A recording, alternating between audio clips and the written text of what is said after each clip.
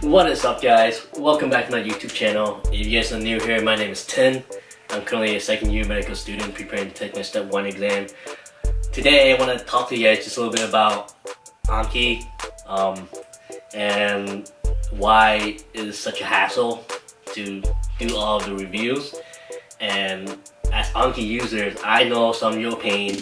I went through the same thing where you have to wake up every single day, do the exact same amount of reviews every single day. And I heard it described as that Anki is like a overzealous girlfriend who is always demanding your time, demanding your attention, will not let you up, will not let you relax until she gets what she wants and what she needs. And that's exactly what Anki is, you know, literally every single day. If you don't meet her needs, then, you know, you just feel guilty and you just keep getting badgered. You get notifications about how many cars you have to do. And it's tiring, it's tiresome. And today I want to talk about an add-on that actually helped mitigate some of this and has really changed my life for the better. And I wish I found this early on. And it's called the Free Weekend Add-on. So let's get into it. Okay guys, so a little bit about the add-on is essentially just it literally just let you pick a day of the week where you don't want to schedule any cars for that day. The default is going to be Sunday, and I just left that as the default. I set Sunday as my free day. So essentially it just kind of, when you hit a review card, right, like 3, 7 days, 10 days, 15 days, if it lands on a Sunday, the add-on would just ship the cards within a few days so it doesn't land on a Sunday. So then other reviews that come back to you will not show up on Sunday. So it's just, the biggest question is that people ask would be, so will this mess up the Anki algorithm? Because, you know, isn't Anki using a specific algorithm to show you the specific date that you will see the card again? Yes and no. So yes, it does shift it a little bit. Does it mess up the Anki algorithm? No, because Anki actually does the exact same thing. They have this thing called fuzz, and this is from the Anki webpage and the developers page, where the card, if you're reviewing a certain card on let's say today, and both those cards happen to have the same amount of and they kind of related to each other, and they have the same amount of later interval. So let's say you schedule both cards, you get them both right, and you're supposed to see them 15 days from now. Like, those related cards, to prevent you from seeing the same cards at the same time, will actually get shifted using a fuzz within the Anki interval where it won't mess with your retention rate. So maybe one card will be in 15 days, the other one will be in 16 or 17 days, or even 13 or 14 days. So essentially this add-on uses the same fuzz that Anki has, so you don't have to worry about messing up your retention rate. And just personal experience, my retention rate hasn't dropped at all since I started using the add-on. It's still a little bit over 90%. And just one thing I want to point out is that, you know, don't get so caught up about this algorithm, this number game that, you know, when we start using Anki, even I myself have kind of had.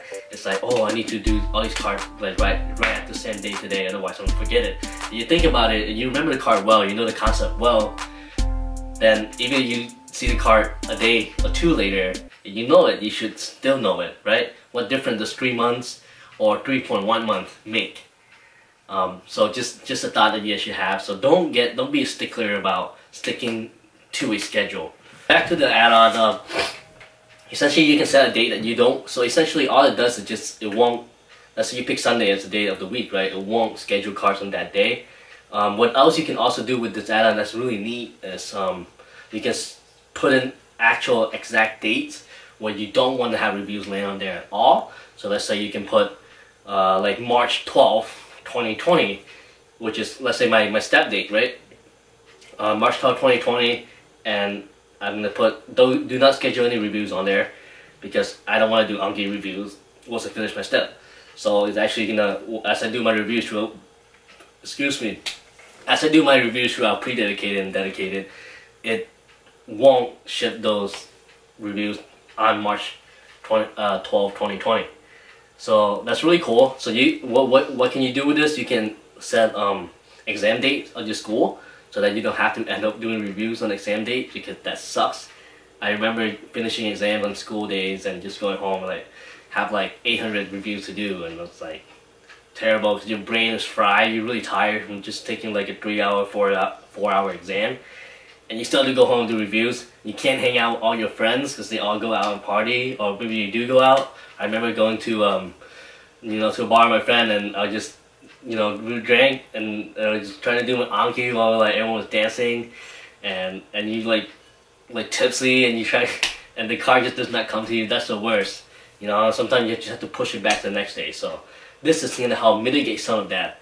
Okay, so test date you can use for holidays when you're on like winter break or something. You can pick a few days on winter break or like summer breaks, or like maybe a week. I wouldn't recommend a week, but if you have to, then put like the whole week down, and so you can have less reviews for those days and just kind of enjoy your break. Another thing you do with this, that you have to plan accordingly. You can't just be like, oh, I want to take a break next week, like on Thursday, and then I'm gonna put the date in, because that's not how it works. So let me show you why. Let me tell you why. So this is pretty much the only downside of the add-on, is that it only works once you install the add-on and once you start doing the cards. So if you never had the, let's say if I started putting in the add-on now, right? And today is Monday. So if I do the add-on now, this Sunday I will still have a crap load of cards to do, because the add-on hasn't kicked in yet. Because all the cards already scheduled for this Sunday is already been scheduled. It won't ship it. Does that make sense? So what if I install the add-on now on Monday? Maybe next Sunday, if there were cards that I have been doing for this week, and then the next week that's supposed to land on next Sunday, it's gonna get shifted. So next Sunday might be a little bit less reviews than normal, but this coming Sunday probably will pretty much stay the same. So once you install this add-on, it won't take effect right away.